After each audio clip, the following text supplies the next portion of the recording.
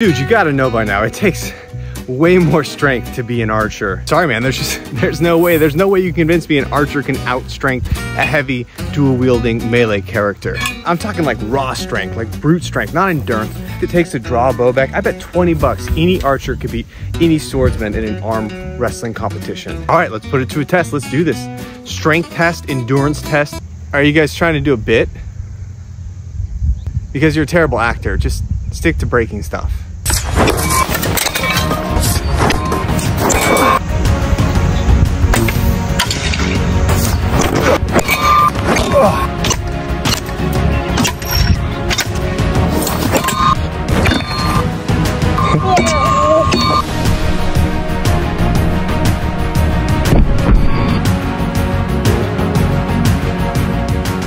Welcome back, everybody. We are here bare chested today just for a little bit. It's not gonna be the whole video, but the reason being is today's video is gonna be all about strength and the strength required for a bow versus a sword. Soon coming release of Dragon's Dogma 2 and a recent video released by Matt. This time the argument is over whether this requires more strength or dexterity, or whether this requires more strength or dexterity.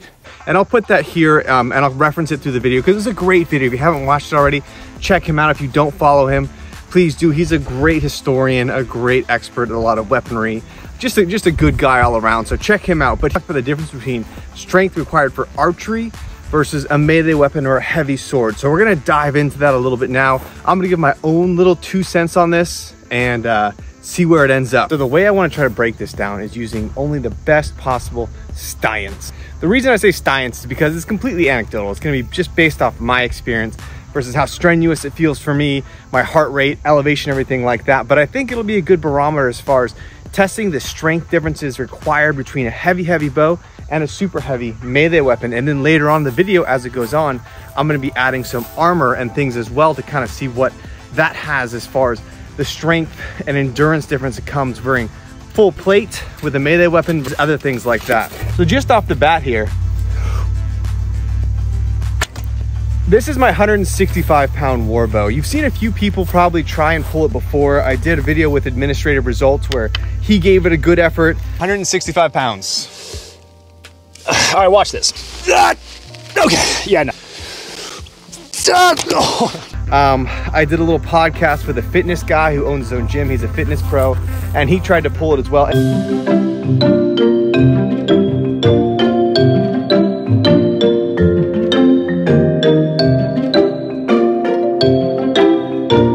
Neither of them could really get much of a draw on the bow. So you can see there's obviously, just by those videos, a raw strength component that is required for this.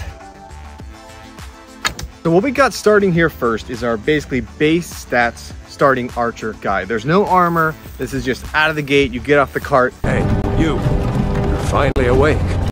And it's like, I want to be an archer. So you get a tunic and you're ready to go. We have the 165-pound bow here, and I have 14 arrows. So what I want to do is I'm going to set my heart rate monitor here, and I want to see what my heart rate does during the duration of that time, and also just how quickly I start to fatigue, because the 165 is getting close to the max threshold I can do. So I want to see what that does to the draw and just the difference in the strength that is required to do that versus when I start to move to the melee.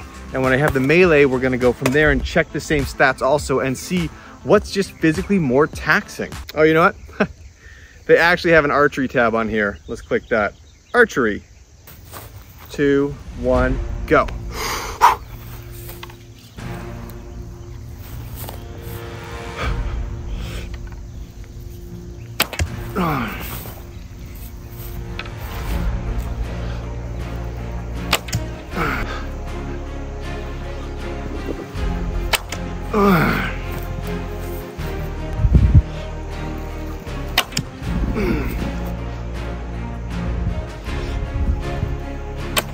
Okay, starting to get hard.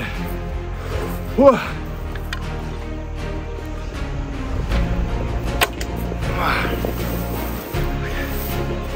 1 minute in.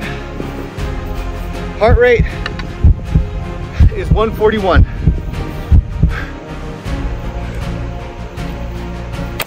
Oh, that was bad.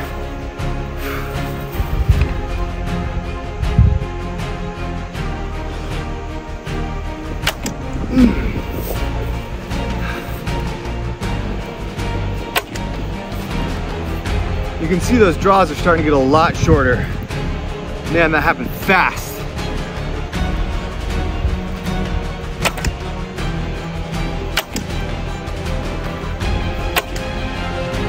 Oh man. Okay. 2 minutes and 30 seconds. I'll stop it there. Okay, so starting out for the archery, that was 2 minutes and 34 seconds, an average heart rate of 138 beats per minute.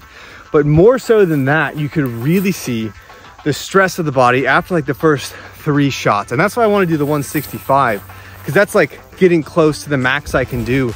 And just someone who's done it for a long time, you can really see how much that impacts the body. It's literally like trying to do a max bench over a period of 2.5 minutes. And so it just breaks you down really, really quickly. All right, so here's what we're gonna do. This is gonna be 2 minutes again, and this is gonna be just kind of like light, heavy attacks, A-B smashing it. I'm not gonna do the forms. It's just gonna be a real strong hits. I'm gonna try and do some destruction, make it fun to watch. 2.5 minutes with a heavy weapon. This is the base starting armor for a melee character. So it appears they don't have a Warhammer setting on this, so I'm just gonna do archery again because I figured that'll keep it fair as far as calories and heart rate. 3, 2, 1, go.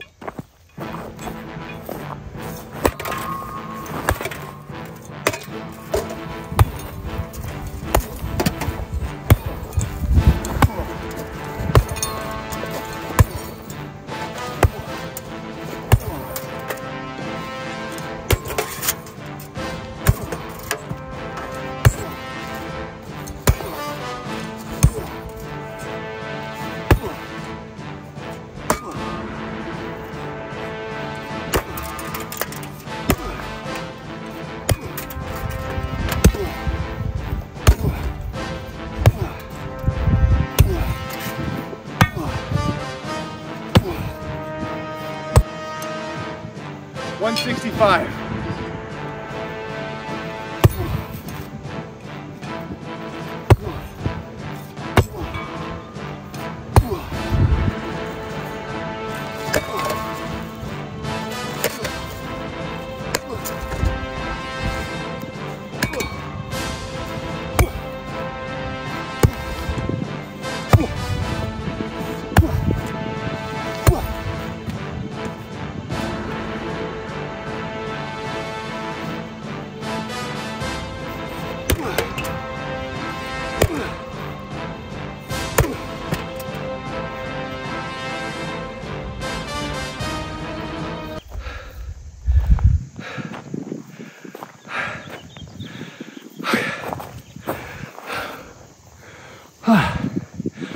Okay, so I'll tell you what, endurance wise, that was brutal.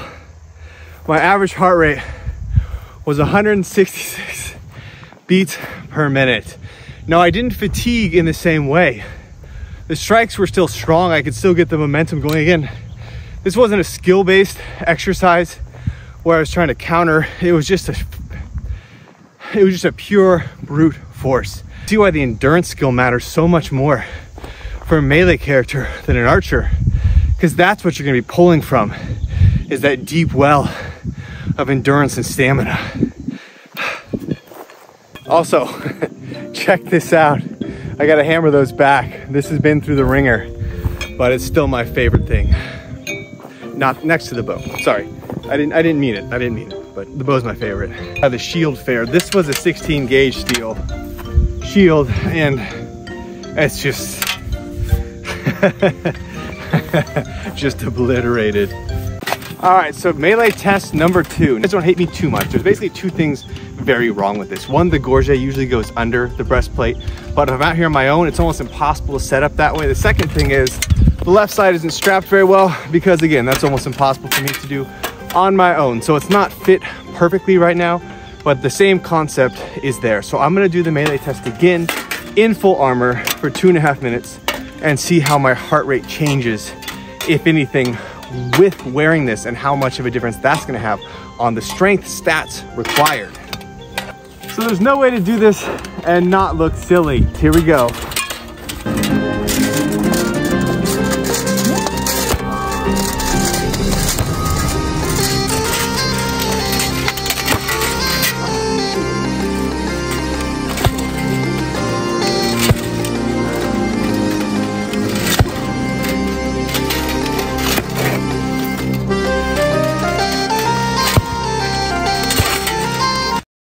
One eternity later. For sure you noticed a few things there. One is that the armor, it was made for me by Armstreet, so it is custom built for me, but it's based off the measurements I sent them and everything, so it's got a little bit of give in there. It's not perfect, but it's basically better than most off-the-shelf stuff. It's 16 gauge to 14 gauge cold roll, so it's really sturdy, but it is quite heavy, so it's probably about 50 pounds, I'd say somewhere around there. The second thing is my heart rate spiked immediately, even though I was moving much slower. You could see my speed and dexterity was down substantially, and I was gassing out way quicker. And a large part of that is because when you have that mask on, you have limited oxygen intake. You wouldn't think it makes a big difference when you're moving with something that much over your face. Even if there's air holes, you're gonna start to have trouble breathing, and it's gonna cause your heart rate to skyrocket. So to me, what that really means again is that it's going to be that frontline person, even if they're wielding a large two-handed weapon, it's less about the fatigue that comes from wielding a weapon, because that mace is about 9 pounds, much more about the actual endurance you have to continue to fight, less about that raw strength. Now, for the sake of fairness, I just want to kind of see how I can draw in this thing here. Hold on, let's try it again. Okay, so it's doable, but that's not a full draw, so that's making it kind of hard to get that back. You can do it, but Brigandine is way better. It's actually strapped on. I think it would be better. I just don't have any squires out here to help me right now, unfortunately. I'm doing the best I can. It's just a poor night with maybe just like a few acres and no squires underneath them. Okay, a little better. Just have to kind of learn how to do it. Still a little short, but it's getting there. I kind of semi-set out on this video as quasi-serious, quasi-joking, but after doing that stuff, I'm willing to 100% throw my hat in the ring and say archery is 100% more strength-based than melee. You know, obviously when you get to the games like Dark Souls and Demon Souls and even Berserk, the show where you have those really large, unwieldy weapons, it's gonna make a huge difference. You're gonna need some sort of crazy strength to do that. But in the real world, I would say, just in the same way like Brock Lesnar doesn't have the same power in his punch necessarily as someone who's faster and more powerful. Let's say Conor McGregor, he's small, but he's fast, he's lithe, he can move quickly. So the people that are small and quick and explosive like that are gonna have more power, and that's gonna be much more required in the melee, whereas a heavy bow like this is going to be something that's much more analogous to something that a strong man does. It's a very specific movement that you have to train your body for in order to do, and it takes an inordinate amount of strength to bring it back in full. And that's going to be something that is much more strength based. So I feel like I said, you know, science anecdotally, what have you, but just doing those little tests and everything really gave me more of like a, all right, yeah, I'll go for it 100%. You know, you need that endurance for the melee, but you need pure strength for archery. So archery is, in my opinion, 100% strength-based, and that is my conclusive answer. Let me know what you guys think. Geez, I'm tired today. My arms are all shaky. Now, obviously, that is simply one person's take, my take. Based on what I did anecdotally, I felt like it was pretty conclusive in my head. But I'm sure there's tons of stuff that I missed and tons of parameters that would have been better to include for one thing or the other. So anything that I missed, let me know. I'd be happy to hear it. I'd love to try and improve the channel any way that I can. Any feedback is greatly appreciated. For more videos of simple destruction, check it out here. Or if you just want gaming, humor, and nerdy stuff, feel free to check out these videos over here. As always, thanks for tuning in, guys. I'm gonna go take a nap.